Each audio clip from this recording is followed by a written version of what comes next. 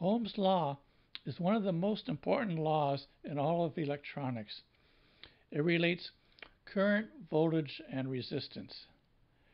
With Ohm's law, you can do a lot of simple circuit design and analysis, but never memorize Ohm's law. It's very simple to derive, and let's do that now.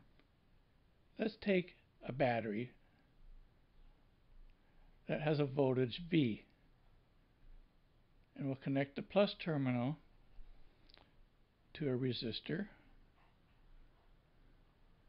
and we'll connect the negative to the other end of the resistor. So this is negative terminal, positive terminal, resistor R. Let's ask ourselves, what is the current in the circuit? The current flows from plus to minus. Now, in reality, the charge is really negative and flows from minus to plus. But the conventional current is always assumed to flow from plus to minus, because when they came up with that convention, they didn't know that electrons were negative charge carriers. So your circuits will work just fine if you think of current as flowing from plus to minus. So let's get back to Ohm's law, and let's see if we can figure out what current is. How does current relate to voltage and resistance? If I increase the voltage in the circuit, I've increased the electrical pressure. It's like the pressure in a garden hose that's filled with water. As that pressure increases, I have more water flow in the hose. So as voltage increases in the circuit, I have more current flowing. So there's a direct relation between current and voltage. So voltage goes in the numerator, which means as voltage increases, current also increases. But as resistance increases, we have more resistance to current flow. So as resistance increases, the current decreases. So there's an inverse relationship between resistance and current. So resistance goes in the denominator. For example, if we have 1/2 and we have 1/4, here the denominator becomes larger, it goes from 2 to 4, but the overall result becomes smaller. And we call that an inverse relationship. So let me erase this. If you ever forget Ohm's law, just remember solving for current.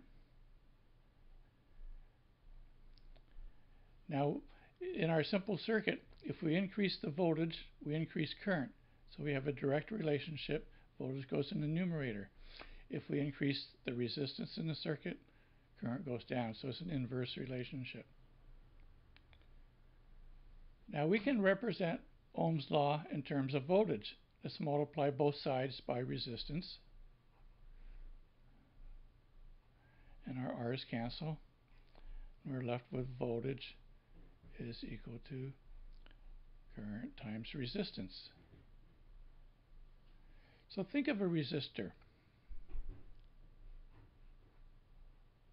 We have a certain current flowing through the resistor. Let's say 1 amp. And let's say we have 1 ohm resistor. So 1 amp times 1 ohm gives us 1 volt. If we have 2 amps, we have 2 volts across the resistor. If we increase the resistor from, say, 1 ohms to 2 ohms and 1 amp, we have 2 volts. If we have 2 ohms, if we have 4 ohms times 1 amp, we have 4 volts. So just picture in your mind what's happening and get a feel for what's going on. Get a feel for this equation. Don't try to memorize it. Now we can take this equation and we can solve for the resistance. If we divide both sides by current, we get the resistance is equal to voltage divided by current. Let's think about that just a little bit. if we have a resistor, say we don't know what it is, but we have an ammeter here, and we measure a current. We have a voltage that we can measure across the resistor with a voltmeter V. And let's say that we measure very little current. So if we have little current, we know that the resistor must be large. So we can say resistance has an inverse relationship with current. But if we have a small current and a large voltage, well, then we're going to have a large resistor. So the voltage would be a direct relationship. So don't try to memorize Ohm's law, but be able to derive it and think about it. Think about the circuit and what's happening.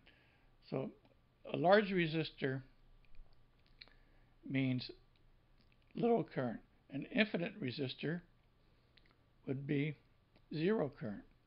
So if I is equal to 0 in this case, V divided by 0 equals an infinite resistance or an open circuit.